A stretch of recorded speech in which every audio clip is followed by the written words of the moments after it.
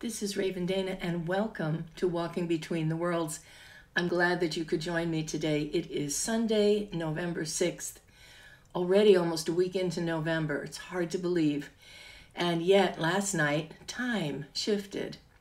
At least for those of us in the United States, time shifted. And I think it's a good reminder when time moves on us that we are headed toward the winter and toward the dark time, which typically is a time when we ought to rest and reflect and go deep into the darkness, sit in the silence, not just in the dark of night, but in our own silence, in the silence within us, and see what's there for us, see what we've been neglecting, ignoring, keeping ourselves too busy to attend to.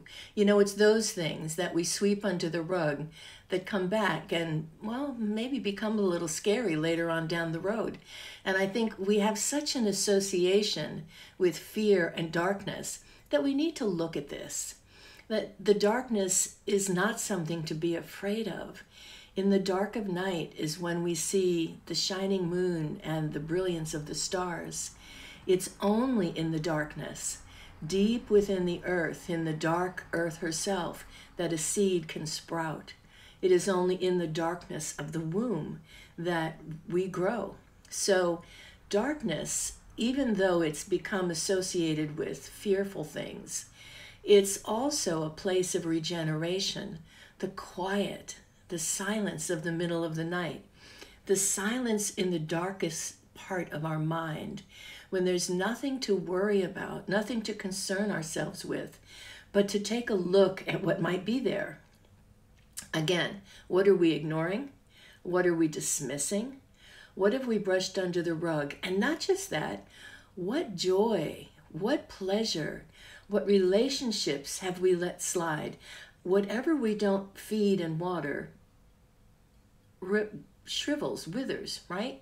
So think about that. We're moving into the darkness of the year, into the time when we're supposed to rest, rest and regroup and recover from the busy season and the planting and the harvest and the storing, and to enter that part of the cycle where we can be still and be with each other and build relationship and share and go deep within ourselves to mine what's down in there and to bring that magic back to the world. So this is a time of year when I would invite you to pay particular attention to your dreams. If you're not accustomed to recording your dreams, I highly recommend that you begin a journal that's just for dreams, intuition, synchronicities, odd coincidences, that kind of thing, because that comes from all of those rise from the dark. And again, that darkness within us is not bad, it's not evil. It's that place of deep, deep creativity and profound knowing. It's down deep in the dark within us that we know the things that we don't know how we know. So I'm going to invite you to do a few different things this winter, starting today. The first, again, is to get yourself a dream journal. And even if you're not typically someone who remembers dreams, if you just have a snippet, if you just have a way that you feel when you wake up, that's okay. Start there. Jot it down. You can begin the night before with an intention to have a dream, with a promise that if you have a dream, you'll pay attention to it, right? It's a communication with a very deep part of your awareness. There's a gateway in dreaming that we cross through to visit other realities, other parallel worlds, other times and places, other versions of ourselves. It's a place where there's a door that we can walk through and visit the land of the dead and those who have gone before us. It's a place where we can cross through and examine and explore future possibilities for us and take a look at what we're doing, and is what we're doing taking us where we want to go, or taking us someplace we don't want to end up. So all of those things are great reasons for recording your dreams. Dreams can also be wonderful vehicles for healing. In our dreams, we can receive clues about things going on in our bodies and in our lives that in our waking state we may not be paying attention to. So again, enter the darkness with me. We'll talk more about dreams later on in the month, but for now, just that one piece would be a great way to start entering the darkness.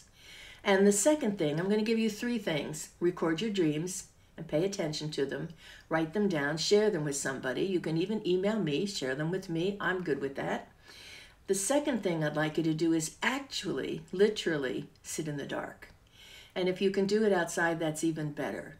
Just for 10 minutes, to go sit in the silence, in the darkness, to go, if you can, to a place where it's not too filled with light, so you can see the sky and the stars. And if you're in a place that is very bright, then do it in your home. Turn the lights off in a room and just sit in the silence and breathe. Take it in. Take in the sounds and the smells and the sensations that you normally don't notice. Just take it in. So that's another practice. Again, if you just did it a couple times a week for 10 minutes, that would be a good start in noticing what shows up when you're in the darkness of your own mind, when you're in the quiet space in between thoughts. Okay, and the third practice that I would recommend is to investigate what it is you think that you're afraid of in the dark. What does the dark represent to you? If you do have a fear of the dark, what's that about?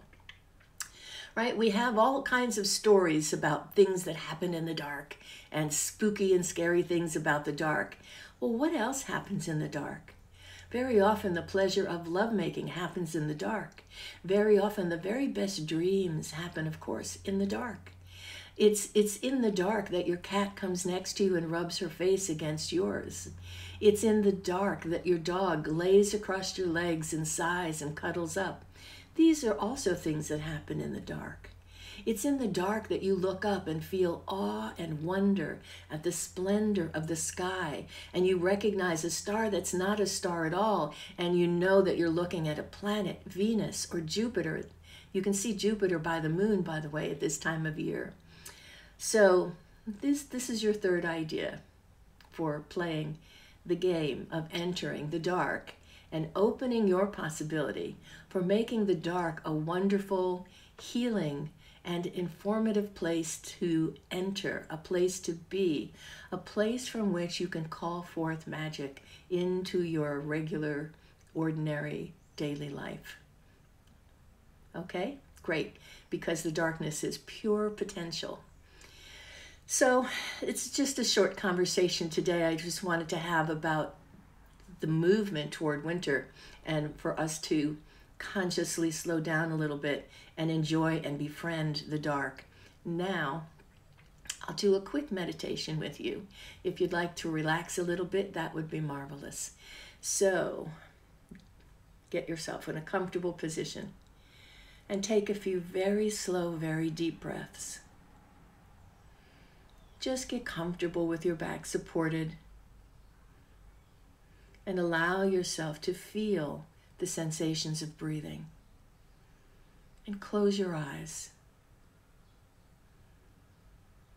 And just notice your breath rising up on the inhale and drifting down on the exhale. Breathing in, you breathe in the whole world. And breathing out, you exhale yourself back into the world. Relax.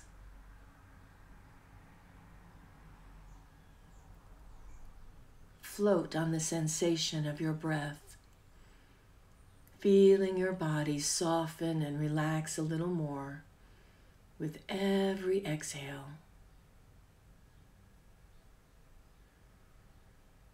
Now imagine yourself sitting in a favorite place, maybe a comfortable chair somewhere in your home, maybe a space under a favorite tree. Just let yourself imagine that space and feel yourself fully there. And you notice that it's twilight, that the sun has set, and the shadows are getting darker. The air is the perfect temperature. And you relax as the world darkens around you.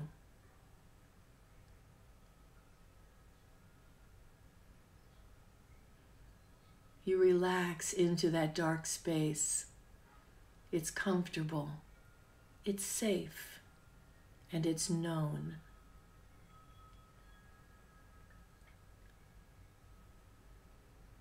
And you feel your body let go even a little more.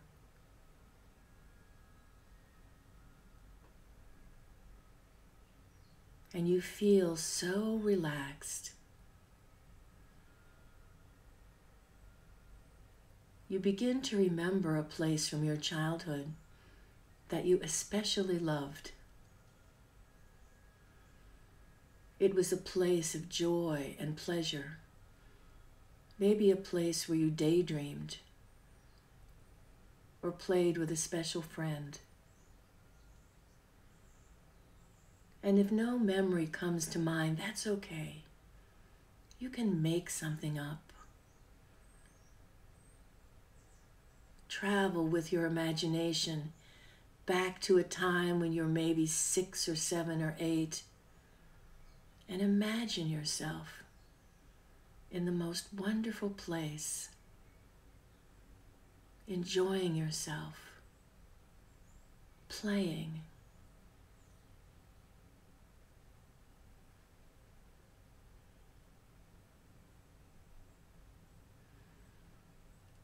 And notice everything around you. Notice where you are in that place.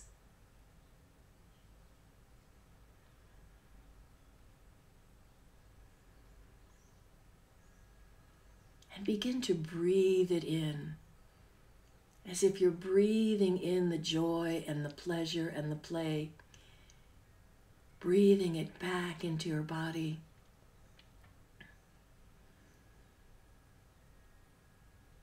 Breathing it back into that space, that place where you sit in the darkness, that comfortable, comforting place. And you keep breathing, now aware that you're breathing that energy and that deep ease all the way back into your body, into the moment, into the room in which you currently rest. Calling yourself back and bringing with you this feeling of deep ease. Breathe yourself all the way back, bringing back a bit of that magic with you. Bring your senses back fully to breathing and feel the way your body rises up and then settles down on your exhale. Return fully feeling relaxed and refreshed, and allow your eyes to open. And I thank you for taking that short journey with me. I'll be back in a day or two with a longer meditation in which we will enter the dark. And I'm reminding you that on this coming Wednesday, I have a class starting. And if you would like to take the class, of course, you can. It will just be online. If you would like the extra benefits of receiving an email with notes and links and some home fun assignments, then you can go to my website at ravendana.com and you can make a payment on that class, and you don't have to pay, there is a suggested price. You can pay whatever you want to receive the extra items. And otherwise, again, the class will be up for free and you can enjoy it that way as well. So have a wonderful Sunday afternoon. Now that we are floating around in time, time has jumped in the middle of the night, and I wish you a lot of joy and pleasure for the rest of your day. Thanks for tuning in to Raven Dana, Walking Between the Worlds. Bye now.